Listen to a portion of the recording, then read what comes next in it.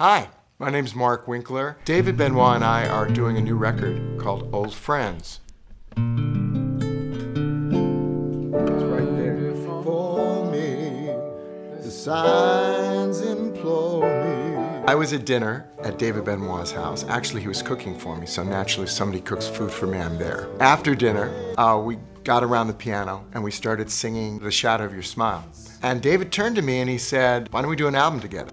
And I said, great. It's very interesting, Marc and I talk about how important that dinner hang and that fellowship, that's how we've always been. Okay, let's try that. Okay, that's easy. David Benoit and I have known each other for 34 years.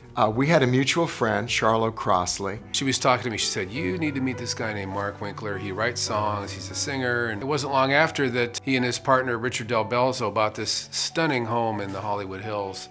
Richard was also such a wonderful guy. And Richard would cook and we'd have cocktails and laugh. We haven't worked together that much in a long time. I think there's a chemistry, especially with this project. It just seems like we like the same composers. We like the composers that give us chills or make you feel something. Making music has been wonderful, but the lunches and the dinners that we've been sharing have been probably even better. That's how we've always been.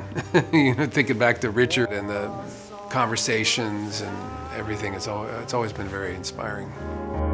But how could life mean anything if time had stolen love?